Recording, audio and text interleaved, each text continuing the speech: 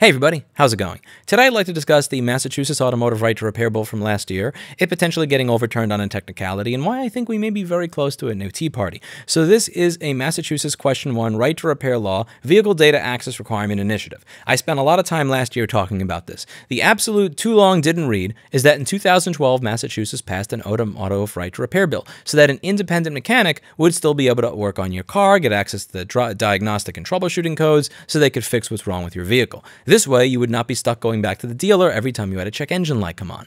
Now, this law, it had an exemption in it for wireless data.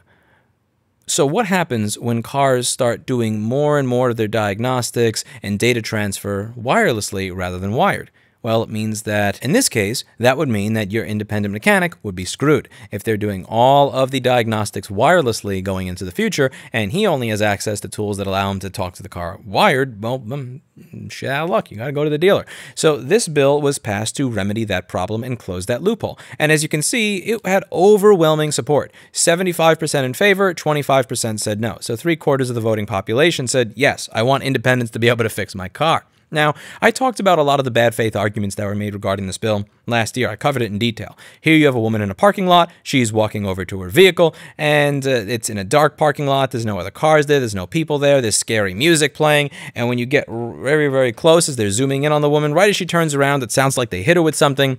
It's complete fear-mongering. The idea that if an independent mechanic works on your car, you will be raped in a parking lot. They are not hiding the ball here at all. That is what they are implying will happen. And I said this is ridiculous. And it was ridiculous. And as you could see here, a few months later, they lost. Right to repair won, 75 to 25. Overwhelming landslide. And then as I covered here, the car manufacturers are fighting right to repair. They are trying to sue to undo it after it was voted into law. And there's a reason that I'm going to bring this up now, even though I brought it up a few months ago. So here it says, a lawsuit filed by OEM Trade Group Alliance for Automotive Innovation against Massachusetts right to repair law is in court, according to a release from the Auto Care Association.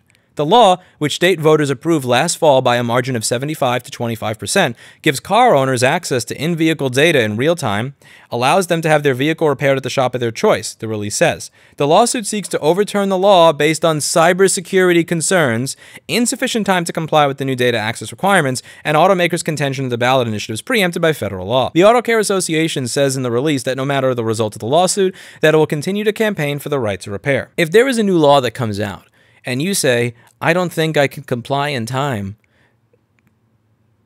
do judges and lawmakers go, oh, I'm so sorry that we passed that. We weren't considering you. Okay, we'll throw it out. No, you get fined if you're not in violation with the law. This is not how this works when it comes to ordinary, average, everyday people. But somehow, this is how it works when it comes to Toyota, Honda, Ford, Nissan, and General Motors, all of whom spent millions upon millions of dollars contributing to the coalition that released these commercials that said that if right to repair passes, that you'll be raped in a parking lot. They tried to get this passed through the state legislature, and the politicians overwhelmingly ignored them. So they said, okay, fine. We'll get a pass-through ballot initiative. We'll jump through all the hoops necessary to get this pass-through ballot initiative. They spent $24 million on a campaign because ballot campaigns are not cheap. They got it, they dealt with the language via the state's attorney general. They did all the work that they were supposed to do, and it got passed overwhelmingly. They got hundreds of thousands of signatures, and they were able to get it passed 75 to 25. So it gets passed. And now it may get thrown out by a judge because of a technicality. Oh, we may not, you want us to comply by 2022? We can't do that. How are we supposed to comply with a law by 2022 that got passed in 2020? You've only given us a year and a half, 2 years. You've only given us 2 years to allow independents to be able to access the diagnostic data coming out of the vehicle. How can we possibly give independents access in 2 years? Listen, this law is inconvenient for us. It's really inconvenient. Can you just throw it away? Now, the reason I bring this up is because there's about 30 days until we get a decision on this. And there's good reason to believe that a judge actually throws this out after 75% of the population voted in favor of it, because the automakers are angry and salty. And this is a microcosm of what's wrong with our country. It doesn't matter if you're a Democrat, a Libertarian, a Republican, a Tea Party Republican, a Social Democrat. Virtually all groups of people in this country can be united and shake hands on the fact that they don't want to get their car fixed at the dealer because the dealer rips them off. They want the ability to choose who works on their car. They don't want the person who they want to work on their car locked out of it because they don't get access to the device that they paid for. As the commercial said last year for Right to Repair, it's your car, it's your data. And if your car has data after you paid $30 or $40 or $60,000 for that car, you bet your ass that you should be allowed to have whoever you want access that data that's being stored in the vehicle that you fucking paid for. And if you're able to go through the legislature and get ignored, if you can go through the ballot process, all for it to get tossed out by a judge because someone at Ford or GM is salty that they actually have to do some work that may lead to an independent making money on repair instead of them, what are we doing? What are we doing? You can't get it through the legislative process because your politicians ignore you. You can't get it done through the ballot process because it gets overturned by a judge. Like, I don't see how you move forward here without tossing a bunch of tea into a river, if you know what I'm saying. And this is what it's been done before in Massachusetts, and you know, I don't see a way forward here. This is a microcosm of what is wrong with our society, where you can have people from all sides of the political aisle come together in majority agreement on an issue and get absolutely no progress. I'm curious what you guys think in the comments down below. Because again, we are going to hear on this in 30 days. We are going to hear on this on within 30 days if this gets thrown out after all the work, time, and effort, years of blood, sweat, and tears and money that went into this campaign and went into all of this work being done, getting tossed out. I'm really curious. Do you think this is a good thing that there are that many checks and balances? Or do you think that when the overwhelming will of the American people on all sides of the political aisle can get thrown out like that, that there is a serious problem with the way that we deal with politics in this country? You let me know what you think in the comments down below.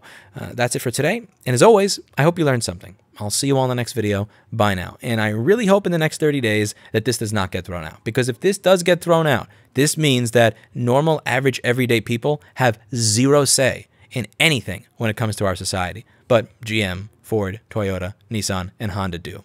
And that would be some bullshit. I really do believe that this is a nonpartisan issue. Whether you're a Bernie bro driving a Prius or whether you are a Trump voter driving a MAGA truck Silverado, I don't think that this is an issue that is partisan. I think that people across all sides of the political aisle could come together and say, I want to choose who fixes my own car, regardless of who we vote for, regardless of what we think about social issues, economic issues, everything else. I want to choose who fixes my car.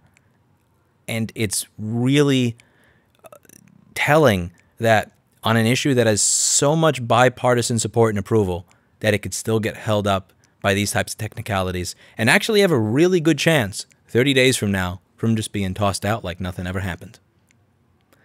That's not going to be good for society one bit. Let me know what you think in the comments down below.